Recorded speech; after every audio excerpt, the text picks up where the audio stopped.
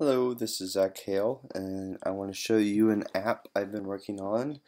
It's a metronome app in MSP that allows you to do a list of multiple time signatures and tempos, and then some weird time signatures that maybe you see in more contemporary scores like Brian Fernie Howe and such.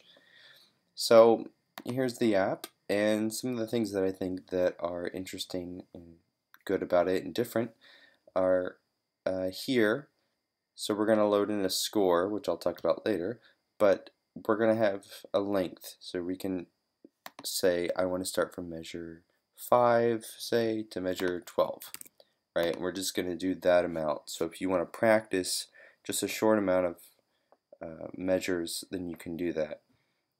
It's going to tell us the time signature where they're on in this score, the measure, the beat, and then also something that I think is very effective with practicing is you can do it slower. And that's different than if you just make a click track that's a sound file in Logic or something. You would have to save it at multiple tempos if you want to practice those. But this, I mean, you can just scroll through and do whatever tempo you want. And then if we go over here, I was working on this for somebody who wanted multiple tempos and that they wanted to do it in a live situation. So in this case, you could load in one score for one, and if you hit 2, you can see some things change because that's loaded into it, and 3, and so forth. So how it works at the moment is that we have this kind of text-based score that eventually you'll be able to customize yourself. But for this piece, I just have a bunch of different things that I was using. So just to start off, so here's the first measure. Now it starts at 0 because that's how most programming languages, including Max, work. Is the first thing isn't 1, it's a 0. But I compensate for that over here by adding 1 to it. So 1 here is going to be 0 here. 25, right, is going to be, or is that, yeah, 27 is actually going to be this here. So how it works is, so this is measure 0 or 1, and then we have the top part, so 2, and then the bottom part, which is 4, so a 2-4 measure, and then this optional third number is the tempo of that bar, and that'll just keep going until you hit another one. So we have typical things like 2-4, 4-8, and then we have some more strange things like 4-10, 4-20, 5-12. So what does that mean? If you think about it, if we have a whole note, and this is how all time signatures work, and it took me a while to figure this out, but this is how it works, is everything's based on a whole note. So if we have 4 notes in a whole note, those are quarter notes, right? So we're going to have 2 quarter notes. Now 10, you don't see that often, but if you say, okay, I want to have 10 notes in a whole note, or a 4-4 bar, right? Because those are the same thing, basically. What is that?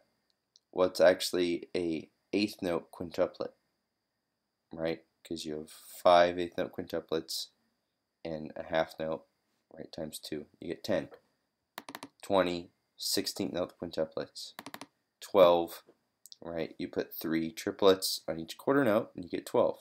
So this is actually 5 12th or triplets, right?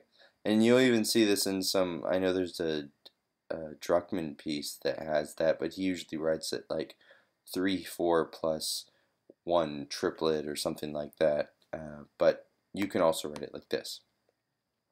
And the way, I mean, so since you know this, you can just basically do this with some math to figure out the time between the clicks, right? So I'll just give you a demonstration. So say we're going to go from measure 1 to measure, it's going to be 6. And so the way I did this too is it's not actually going to play the measure that you have, like this note. So it's not going to play measure 6. It's going to play through measure 5 and stop. So if we want to play measure 6, we have to put 7. So that, and then if you click Spacebar, that's how I have it right now. It'll start at the first bar. So,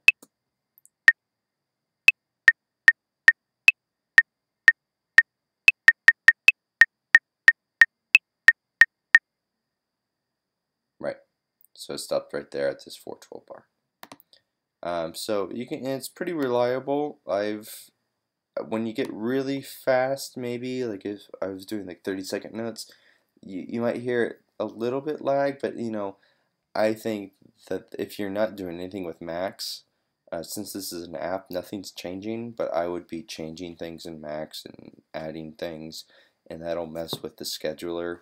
But if it's just an app like this, it's pretty consistent, actually. And of course, so we can do the same thing. Oh, we want to do it slower.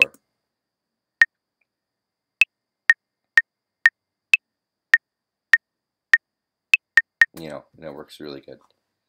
So, I mean, that's pretty much it. Hopefully, I want to, add on to this and keep making it more customizable, and that you can add your own scores and maybe do multiple things at once. You can have polyrhythms if you want to practice in a group, because say I have here, like I have your outputs, so maybe we can have one for each person. So if we want to do like the Xenakis, like Pleiad piece with the different like kind of tempos or different things going on, sometimes you could do that, but it's a future project, and this is just the beginning. So hope you enjoyed it, and you can email me if you want to use it, and I hope it'll be a help to a lot of people.